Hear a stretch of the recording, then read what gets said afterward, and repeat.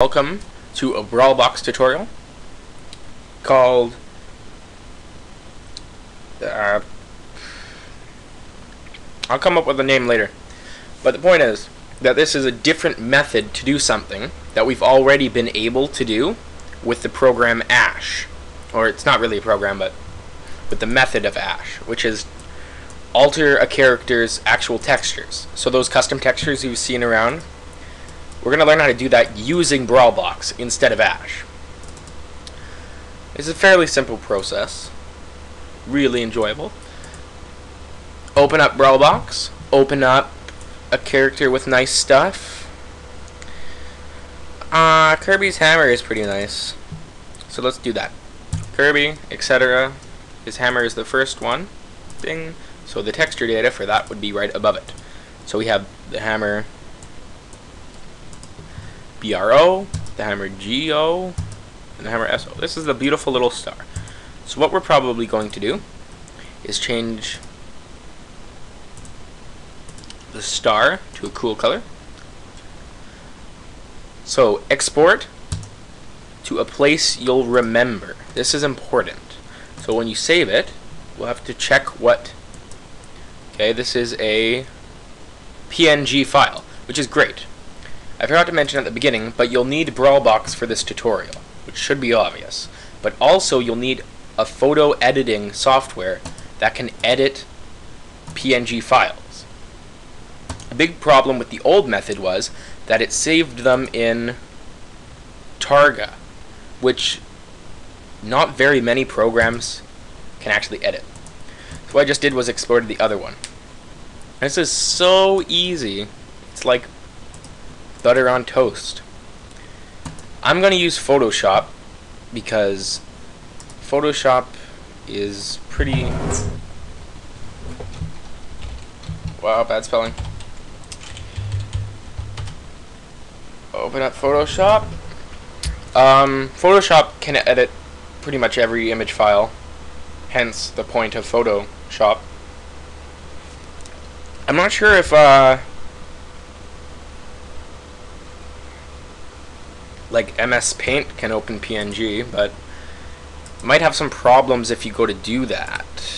I'm not sure what they would be, but you can try it out. So I'm going to recommend you get Photoshop, but only because that's the only image editing thing I have other than the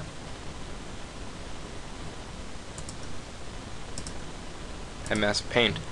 Don't get me wrong, I love MS Paint. Amazing. Anyway, so go into this. Now I'm not going to be teaching you advanced Photoshop techniques. I'm just going to be telling you that this is something you can do, and it doesn't matter if you're into it or not. Look at that red hammer file. It doesn't matter how you edit this image. It's going to be edited. That's the point. Okay? The fact is, it used to be different. Now you're editing it. It doesn't matter what you want to change it to. Like, this is obviously basic. I could change the star to be my name. I could change the star to be a happy face, the awesome face, anything. In fact, I might change it to the awesome face later. But see, now we have these. This is great. Now you might be going, well, that's great, but how do I actually change it? Now this is the easiest part, because before in Ash you had to compile things, but now you can just replace, as we learned in those other tutorials. So we edited this, right click, replace. What file was that? That was BO. So replace with BO. Da da da da da da da da da. Then we replaced SO. Replace with SO. Okay. Da da da da da da da da da. File. Save as. Save it somewhere you'll remember, but don't overwrite your original file. So say red hammer. Save it, and you're done. When you put this in your SD card, just get rid of the extension you put to the name, and it'll